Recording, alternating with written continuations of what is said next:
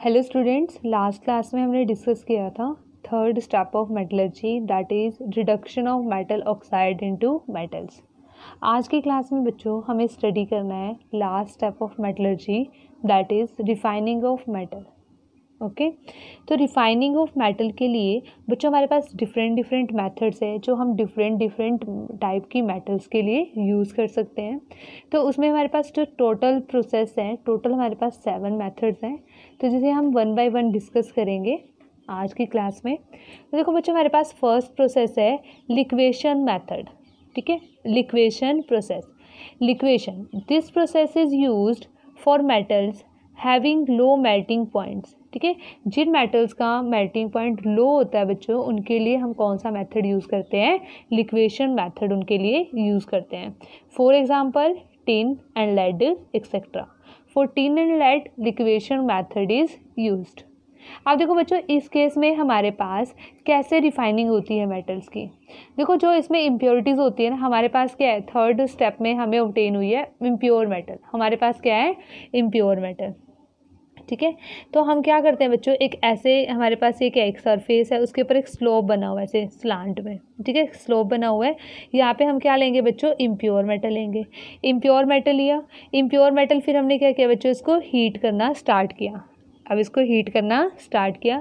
अब देखो, इसमें जो इम्प्योरिटीज़ है ना, इम्प्योरिटीज़ क्या है? Refractory in nature. मतलब इम्प्योरिटीज़ का मेल्टिंग पॉइंट तो क्या है? हाई है, और जबकि मेटल का मेल्टिंग पॉइंट क्या है बच्चों? लो है। तो देखो, अगर हम हीट करेंगे तो पहले मेटल मेल्ट हो जाएगी इसमें से, और मेटल मेल्ट होके कहाँ पे आ जाएगी बच्चे? यहाँ पे बॉटम पे कलेक्ट हो जाएगी। जबकि इम्प्योरिटीज़ कहाँ पे रहेगी? रिमेन एट, ठीक है, रिमेन एट दिस पॉइंट। ठीक है, दिस पोजीशन। इम्प्योरिटीज़ यहीं की यहीं रह जाएंगी, और हमारे पास जो मेटल्स हैं, प्योर मेटल्स हैं, वो कहाँ पे आ जाएगी? लिक्विड फॉर्म में वो कलेक्ट हो जाएगी बॉटम पे।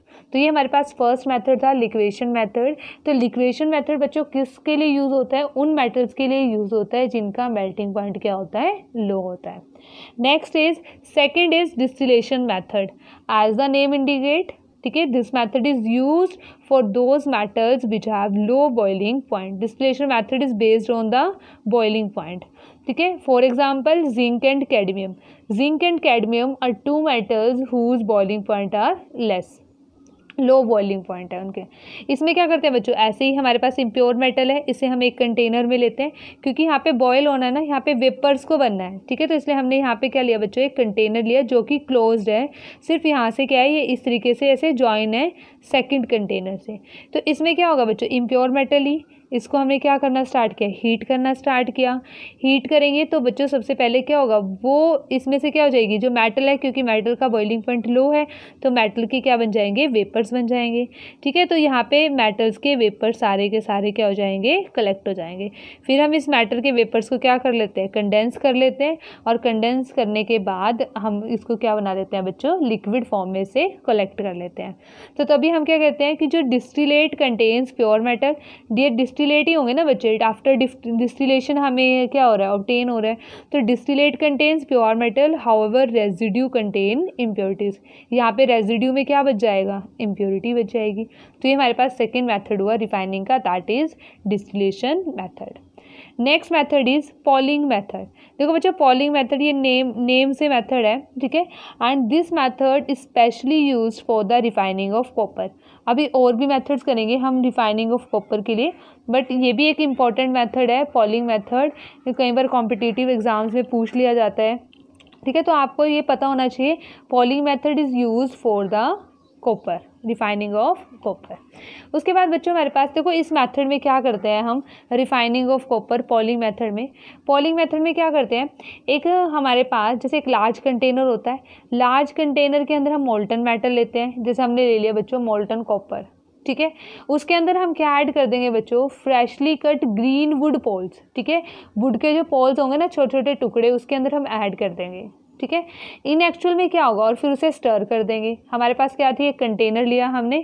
ठीक है, हमने क्या लिया बच्चों इस प्रोसेस में? एक कंटेनर लिया। एक कंटेनर में हमने क्या किया, यहाँ पर मोल्टन मेटल है हमारे पास, मोल्टन कॉपर, क्योंकि ये मेथड यूज़ कॉपर के लिए हो रहा है, कॉपर। इसके अंदर हमने क्या किया बच्चों? वुड के छोटे छोटे यहाँ पे क्या कर दिया, ऐसे टुकड़े डाल दिए। ठीक है, ग्रीन वुड पोल्स हमने इसमें ऐड कर दिए लाइक दिस। ठीक है, और फिर इसको क्या करते हैं बच्चे? कॉन्टिन्यूसली हम स्टर कर देते हैं। ठीक है, ऐसे इसको स्टर कर रहे हैं कॉन्टीन्यूसली। अगर इसे कॉन्टीन्यूसली हम स्टर कर रहे हैं तो इससे क्या होगा बच्चों, इससे होगा कि हमारे पास जैसे जो वुड है, ठीक है, वुड पोल्स हैं बच्चों, इसमें क्या है हमारे पास हाइड्रोकार्बन गैस है, ठीक है।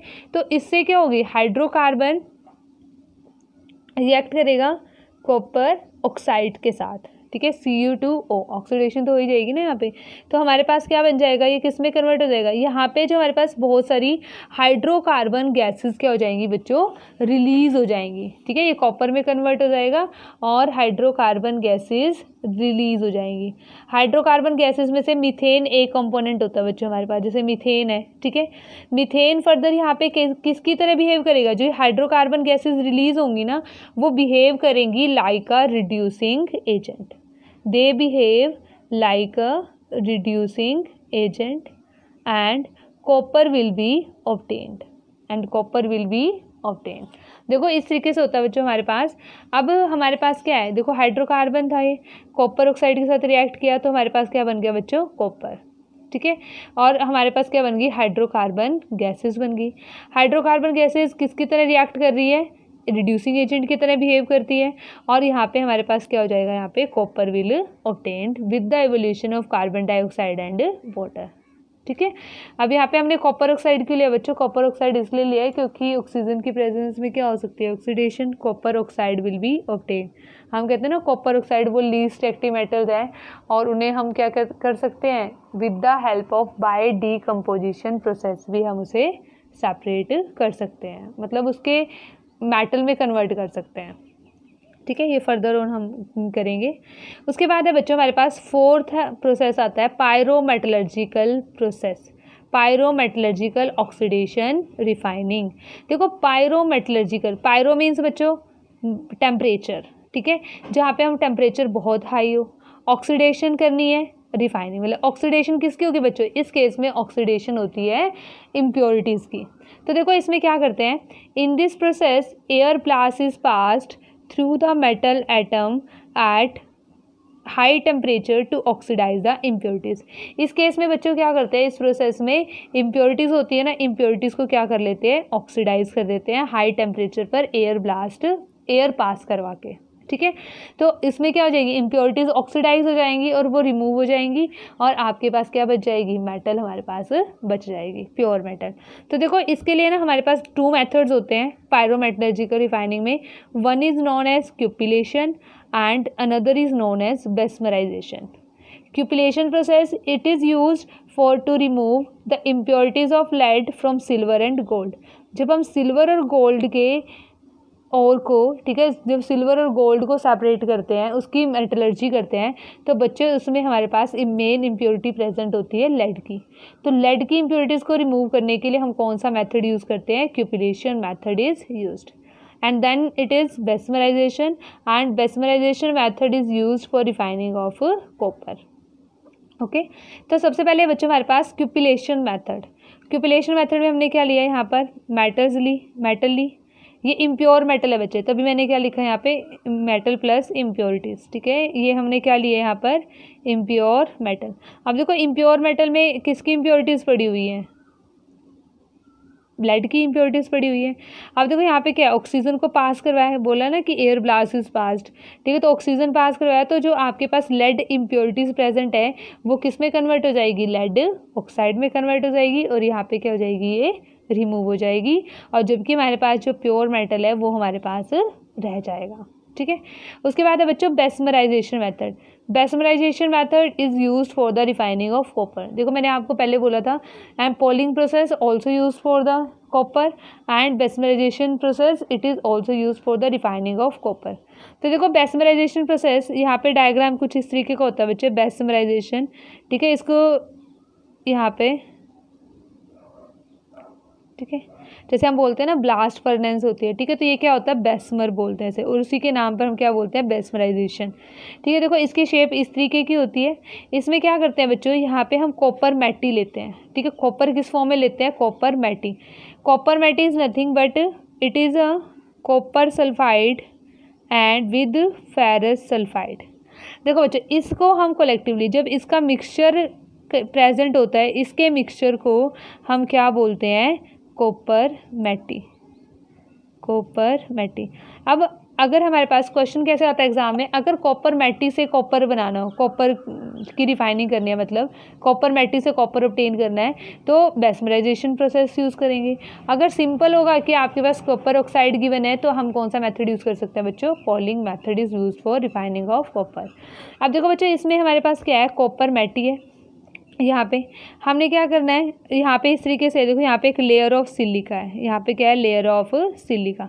अब देखो कॉपर सल्फाइड में से कॉपर तो हमें चाहिए ना, तो मतलब FeS क्या है, यहाँ पर एक इम्प्योरिटी है। यहाँ पे इम्प्योरिटी क्या है, FeS क्या है, एक इम्प्योरिटी है। ठीक है, अब यहाँ पे क्या करेंगे, ऑक्सीजन गैस को पास करवाएंगे। यहाँ से क्या करते हैं, ऑक्सीजन गैस को पास करवाते हैं, कहते हैं ना एयर, यहाँ पे लिखा हुआ बच्चों एयर इज पास्ड हेयर। अब जब एयर इसके थ्रू पास करेगी तो आपके पास क्या होगा, जो FeS है ये रिएक्ट करेगा ऑक्सीजन के साथ। ऑक्सीजन के साथ रिएक्ट करने पर ये क्या बना देगा, FeO। ठीक है, देखो ये क्या बनाएगा, रिएक्शन क्या होगी, FeS के साथ ऑक्सीजन रिएक्ट करेगा तो हमारे पास बनेगा ferrous oxide plus sulphur die oxide gas. ठीक है, इसकी बैलेंसिंग हो जाएगी बच्चों। यहाँ पे जैसे कितनी है, 3 ऑक्सीजन है ना, तो यहाँ पे पहले क्या लिखो, 2, यहाँ पे भी हम क्या लिख देंगे, 2। ठीक है, अब 2 आयरन 2 सल्फर, यहाँ पे भी 2 हो गया बच्चों।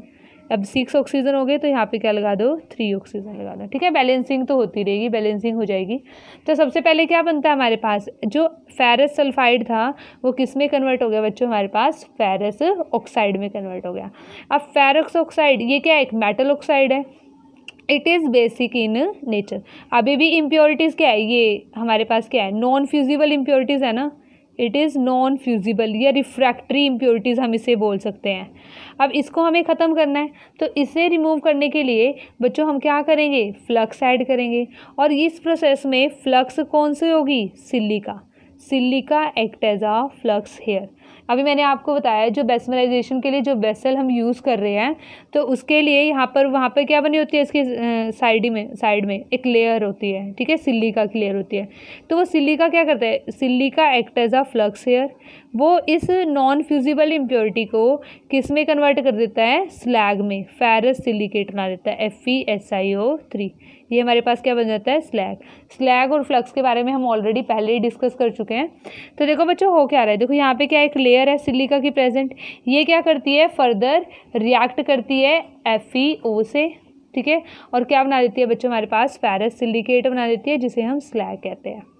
साथ में क्या होता है, क्योंकि blast of air is past, तो यहाँ पे कॉपर सल्फाइड किस में कन्वर्ट हो जाएगा बच्चों, कॉपर ऑक्साइड में, with the evolution of sulphur dioxide gas. और जो हमारे पास फिर दोबारा से कॉपर ऑक्साइड होगा जो, अब ऐसा नहीं होता कि सारा का सारा कॉपर सल्फाइड कॉपर ऑक्साइड में कन्वर्ट हो चुका होता है। ठीक है, कॉपर ऑक्साइड में कन्वर्ट होता है, पर कुछ अमाउंट कॉपर सल्फाइड का अभी भी प्रेजेंट होता है, मतलब जो अनरिएक्टेड होता है। ठीक है, अभी मिक्सचर में सपोज करो ये हमारे पास था 10 ग्राम में से सपोज किया हमने कि जो 6 ग्राम है वो रिएक्ट हो चुका है, और रिएक्ट करके उसने क्या बना दिया, कॉपर ऑक्साइड बना दिया। तो जो बाकी का 4 ग्राम है ना, वो दोबारा से क्या करेगा, वो इसी के साथ रिएक्ट करता है। ठीक है, यहाँ पे डीकम्पोजिशन रिएक्शन होती है, जिसे हम बोलते हैं सेल्फ डीकम्पोजिशन। ठीक है, मतलब उसे बाहर से किसी रिड्यूसिंग एजेंट की ज़रूरत नहीं पड़ती। ठीक है, तो यहाँ पे क्या हो जाएगा, ये इसके साथ रिएक्ट करेगा और आप यहाँ पे हमें क्या ऑब्टेन हो जाएगा, कॉपर विल ऑब्टेन। अब देखो इस प्रोसेस में एक चीज़ और हमारे पास नोट करने वाली है कि इस प्रोसेस में कंप्लीट में क्या हो रहा है, sulphur dioxide gas will evolve out, sulphur dioxide gas evolve out हो रही है बच्चों। तो और एक और चीज़ इसमें हमने लिखा है कि जो हमें इस मेथड से कॉपर ऑब्टेन होता है ना, कॉपर मैट्रिक्स से, that is known as blister copper. तो कई बार क्वेश्चन आ जाता है एग्जाम में, why this copper is known as blister copper. तो देखो जो sulphur dioxide gas evolve out हो रही है ना, ठीक है, जब ये सरफेस पर आती है, कॉपर के सरफेस पे आती है, तो ये ऐसे दिखाई देती है जैसे कि ब्लिस्टर्स बने हुए हैं।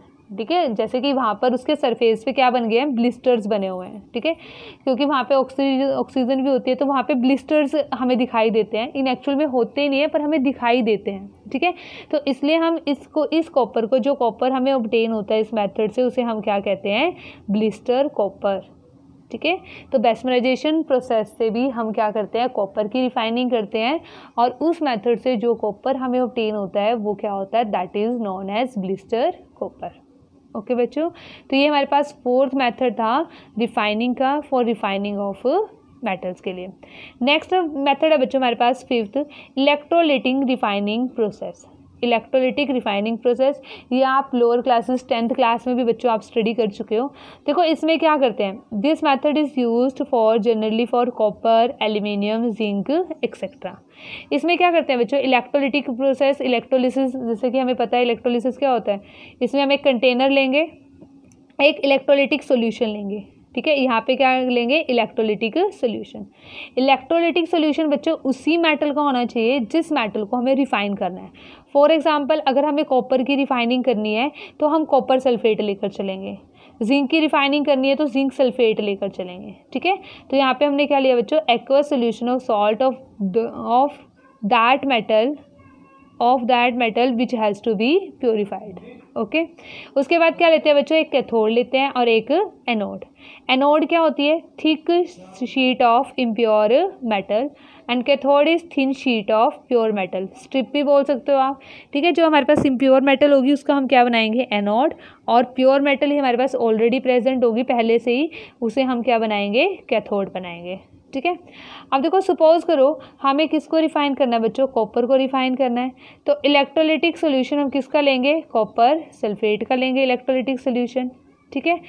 एनोड किससे बनाएंगे बच्चों, इम्प्योर कॉपर से बनाएंगे, और कैथोड किससे बनाएंगे, प्योर कॉपर से बनाएंगे। एनोड किससे बनाएंगे, इम्प्योर कॉपर का बनाएंगे, और कैथोड किसका बनाएंगे, प्योर कॉपर का।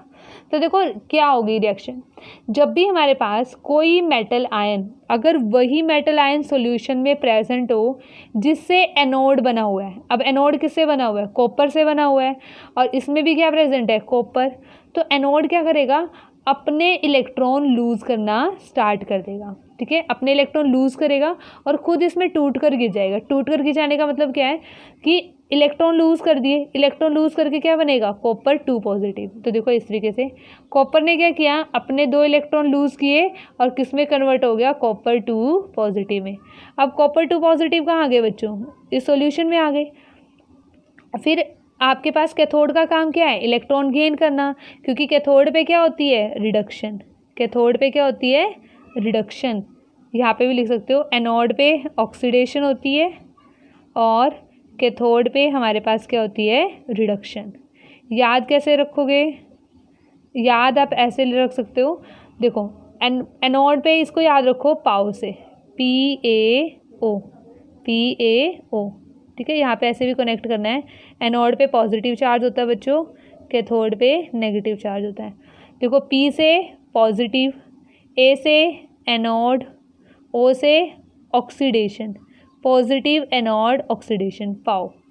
इसको कैसे लर्न कर सकते हो, NCR, इसको हम लर्न कर सकते हैं NCR। N से नेगेटिव, C से कैथोड, और R से रिडक्शन, नेगेटिव कैथोड रिडक्शन, ठीक है।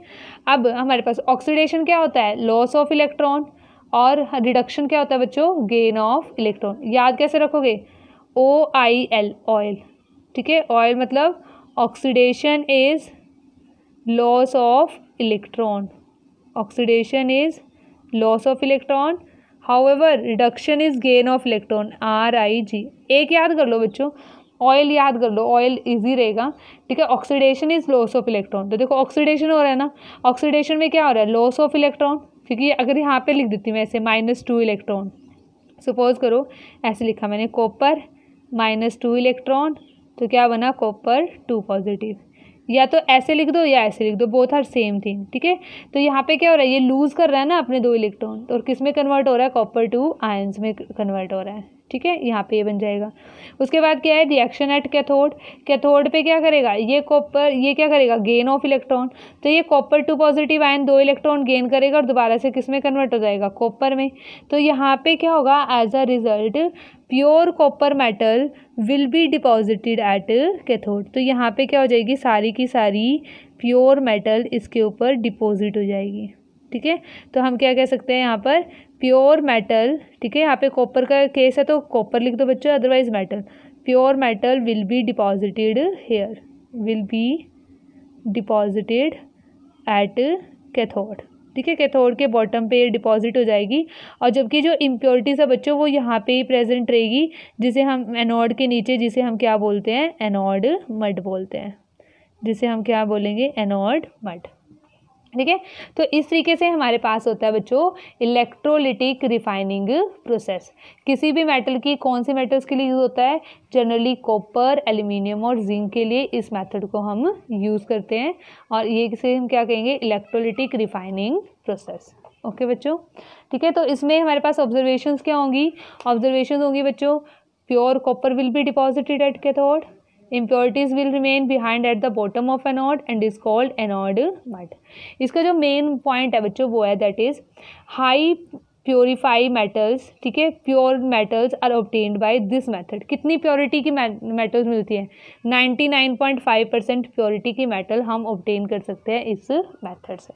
Okay, next 6th method is zone refining process. This is important for exam. ठीक है, ये मेथड भी इंपॉर्टेंट है। इसे जो नेक्स्ट मेथड करेंगे वेपर फेज रिफाइनिंग, बच्चों वो मेथड भी हमारे लिए इंपॉर्टेंट है फॉर रिफाइनिंग के लिए, एग्जाम पॉइंट ऑफ व्यू के रिगार्डिंग। ये दोनों जो मेथड्स होते हैं, जोन रिफाइनिंग प्रोसेस और जो नेक्स्ट वाला है वेपर फेज रिफाइनिंग, वो बहुत बार पूछे जाते हैं एग्जाम में। तो देखो बच्चों, जॉन रिफाइनिंग प्रोसेस में क्या होता है, this method is use to obtain high purity semiconductor metal like boron, silicon, germanium, gallium, indium etcetera. तो देखो जो सिलिकॉन की मेटल होती है, सिलिकॉन, जर्मेनियम, गैलियम, जो सेमीकंडक्टर वाली मेटल्स होती है ना, अगर हमें उन्हें हाई प्योरिटी का ऑब्टेन करना है तो हम किस मेथड से करते हैं, जॉन रिफाइनिंग प्रोसेस से। ठीक है, प्रिंसिपल क्या है बच्चों इसमें, impurities are more soluble in liquid state as compared to solid state। ठीक है, हमारे पास इम्प्योर मेटल है, अगर इम्प्योर मेटल को हम लिक्विड में कन्वर्ट कर दें तो उसमें इम्प्योरिटीज़ ज़्यादा सोल्यूबल रहेंगी as compare to solid metal से। तो देखो वो कैसे, समझाने के लिए बच्चों। ठीक है, ये समझाने के लिए बनाया मैंने। देखो यहाँ पे हमारे पास मेटल है, सपोज करो इसके एक पार्टीशन में हमने रख ली सॉलिड मेटल, यहाँ पे क्या है, लिक्विड मेटल। ये पूरा मेटल ब्लॉक था। तो इम्प्योरिटीज़ किस में ज़्यादा सोल्यूबल है, लिक्विड में ज़्यादा सोल्यूबल है। मतलब यहाँ से जो सारी इम्प्योरिटीज़ है ना बच्चों, वो किस में चली जाएगी, इस लिक्विड मेटल में चली जाएगी।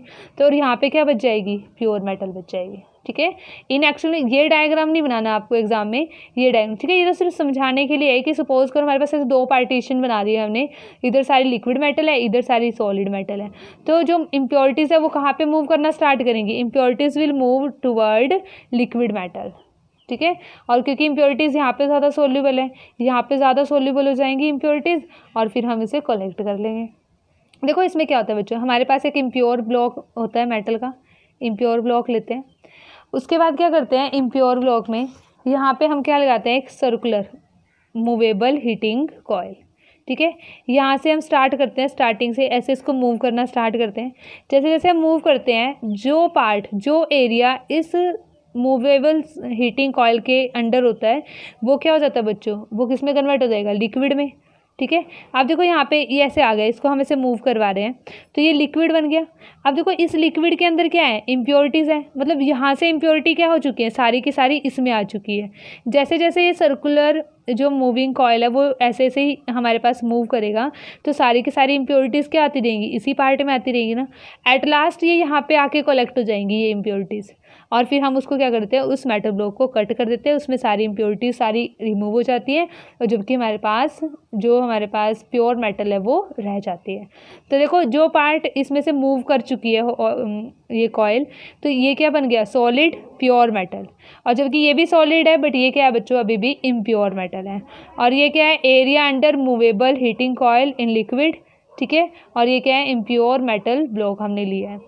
तो इस तरीके से हम क्या कर सकते हैं बच्चों, 99.9% of pure metal can be obtain. अब देखो इसका नेम है ना बच्चों, John refining process. John refining process क्यों है, यहाँ पे जॉन बन जाती है ना, मतलब इस तरीके से, जैसे सपोज करो यहाँ पे आके एंड में आके, ठीक है, यहाँ पे आ गई बच्चों कॉइल, यहाँ पे आ गई। ठीक है, तो लास्ट में क्या होगा, यहाँ पे सिर्फ इम्प्योरिटीज़ रह जाएंगी ना, मतलब Johns formation will takes place. मतलब यहाँ पे क्या हो जाएगी, प्योर मेटल, और यहाँ पे इम्प्योर मेटल। फिर उसको क्या करेंगे, इस ब्लॉक को कट कर देंगे, तो हमारे पास क्या हो जाएगा, that's why this process is known as John refining process, because formation of John takes place hair. ठीक है, इंपॉर्टेंट है, very important from exam point of view. ठीक है, उसके बाद आता है बच्चों हमारे पास last method, that is vapour phase refining. ठीक है, देखो वेपर फेज रिफाइनिंग नेम से इंडिकेट होता है बच्चों हमारे पास। वेपर फेज रिफाइनिंग में हम क्या करते हैं, बड़ा सिंपल सा प्रोसेस है। इसमें हम इम्प्योर मेटल को कन्वर्ट कर लेते हैं उसके वोलेटाइल कंपाउंड्स में। ठीक है, किसी भी सुटेबल रिएजेंट से ट्रीट करवाते हैं और उसका वॉलेटाइल कंपाउंड बना लेते हैं। ठीक है, फिर वॉलेटाइल कंपाउंड को दोबारा से डिकम्पोज करते हैं और प्योर मेटल बना लेते हैं। ठीक है, अब देखो बच्चों इसके लिए हमारे पास 2 मेथड्स हैं। ठीक है, नेम बना दिए हैं इसके सिर्फ, और कोई भी यहाँ पे चेंजेस नहीं है, बाकी मेथड का जो प्रोसीजर है वो बिल्कुल सेम है। First is Mons process. Mons process is use for the refining of निकल। ठीक है, तो सबसे पहले हम बच्चों क्या करते हैं, इसमें इम्प्योर मेटल लेते हैं निकल, फिर उसके क्या करते हैं, कार्बन मोनोऑक्साइड से हम इसे ट्रीट करवाते हैं। कार्बन मोनोऑक्साइड से हम इसे ट्रीट करवाएंगे, और कार्बन मोनोऑक्साइड के साथ जब ट्रीट करवाएंगे तो ये क्या बनेगा, निकल टेट्रा कार्बोनिल। निकल टेट्रा कार्बोनिल, ये आप पढ़ोगे बच्चों कोऑर्डिनेशन कंपाउंड में। ये क्या होता है, एक वॉलेटाइल कंपाउंड होता है। फिर हम इसे दोबारा से हीट करते हैं तो हमें प्योर निकल ऑब्टेन हो जाता है with the evolution of carbon monoxide gas. अब आप कई बच्चे क्या सोचते हैं कि ये वाली जो दोनों रिएक्शंस हैं, ठीक है, जस्ट रिवर्स हैं एक दूसरे के, तो ऐसा किया ही क्यों जब पहले ये बनाना था। तो बच्चों डिफरेंस है दोनों में। पहले हमारे पास इम्प्योर कॉपर था, पर अब हमें क्या मिल रहा है, प्योर कॉपर। तो ये डिफरेंस है। ऐसे नहीं सोचना कि दोनों रिएक्शन सेम है, जस्ट अपोजिट है एक दूसरे के। फर्स्ट प्रोसेस में हमने क्या किया, इम्प्योर मेटल को कन्वर्ट किया है उसके वॉलेटाइल कंपाउंड में। ठीक है, और फिर वॉलेटाइल कंपाउंड को दोबारा से हीट किया। ठीक है, तो उसमें से जितनी भी इम्प्योरिटीज़ हैं वो सारी की सारी क्या हो जाएंगी, रिमूव हो जाएंगी, और जबकि हमें क्या ऑब्टेन हो जाएगा, प्योर निकल विल बी ऑब्टेन। ठीक है, तो इस तरीके से ये टेम्परेचर आपको लर्न होने चाहिए। तो ये क्या होता है बच्चों, मोन्स प्रोसेस। एक होता है हमारे पास van आर्कल method. Van आर्कल method is used for the refining of titanium, zirconium and hafnium. इसमें बच्चों कोई भी मेटल यूज़ कर सकते हो। पहले इसको आयोडीन से ट्रीट करवाते हैं। आयोडीन से ट्रीट करवाने पर हमें मिलता है टाइटेनियम टेट्रा आयोडाइड। ठीक है, ये इम्प्योर मेटल होती है। जबकि हम इसे 1400 केल्विन पर जब हम उसे हीट करते हैं, या फिर ये कह सकते हो बच्चों इलेक्ट्रिक आर्क पास करवा दो। ठीक है, जैसे हम इलेक्ट्रोलिसिस कराते हैं ना, वैसे मतलब इसका जो ये वाला जो वेपर्स बन गए ना, इसमें हम क्या करेंगे बच्चों, यहाँ पे इलेक्ट्रोड्स लगा देंगे। इलेक्ट्रोड्स जैसे ही लगाएंगे तो हमारे पास क्या हो जाएगी, titanium metal and iodine will separated. Means जो हमें टाइटेनियम मेटल ऑब्टेन होगी that is pure titanium is obtained. ठीक है, तो ये क्या होता है बच्चों हमारे पास, वेपर फेज रिफाइनिंग। तो याद रहेगा हमेशा कि वेपर फेज रिफाइनिंग क्यों कहा है, क्योंकि सबसे पहले हमने क्या किया है, उस इम्प्योर मेटल को कन्वर्ट किया है वॉलेटाइल कंपाउंड में। वॉलेटाइल तो क्या होते हैं, विच कैन इवेपोरेट इजली, मतलब जिसके वेपर्स बन सकते हैं, वो होते हैं आपके पास। ठीक है, तो इसके लिए हमारे पास 2 मेथड होते हैं फर्दर, मोन्स प्रोसेस, वैन आर्कल मेथड। ठीक है, this is all about the refining of metals. देखो बच्चों, आज की क्लास में हमने कंप्लीट रिफाइनिंग को स्टडी कर लिया है। ठीक है, नेक्स्ट अब हमारे पास हम जो स्टडी करेंगे that is the individual metal की मेटलर्जी को। ठीक है, कि इंडिविजुअल मेटल को हम कैसे उनको एक्सट्रैक्ट करते हैं उनके ओर से। ठीक है, नेक्स्ट क्लास में हम वो चीज़ें स्टार्ट करेंगे। तो तब तक आप ये चीज़ करना, जो ये हमारे पास क्या है, 7 मेथड्स हैं रिफाइनिंग के। ओके बच्चों, तो मिलते हैं अब नेक्स्ट क्लास में।